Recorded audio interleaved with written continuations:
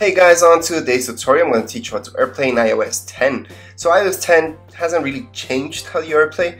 It's a little different, okay? All you guys have to do is from your home button, you swipe up, okay?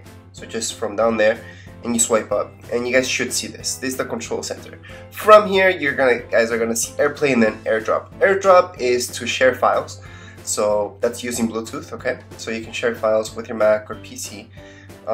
And AirPlay is to do exactly what you're looking at my screen right now. I'm AirPlaying to this Mac at this moment. That's because I have a program. Now, if you guys don't have that, don't worry about it. You can AirPlay to your Apple TV. So as you can see, I have two Apple TVs at my house, so that's why I have those two options. Once I select one, I'm AirPlaying to that Apple TV.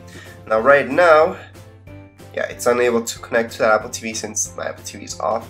Before, we could actually just connect up to that Apple TV right away and my Apple TV would turn on. Right now with iOS 10, it doesn't automatically turn on once you press AirPlay.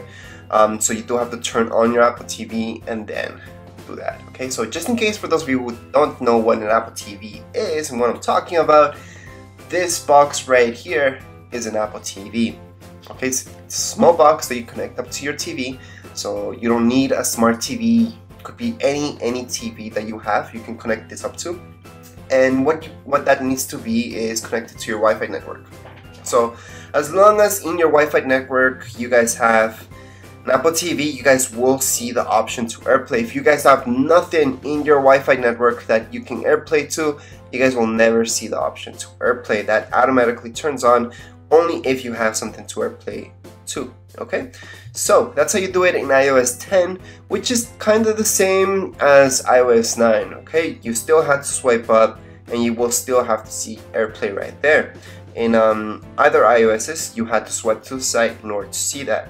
Now you can also do it from here for music.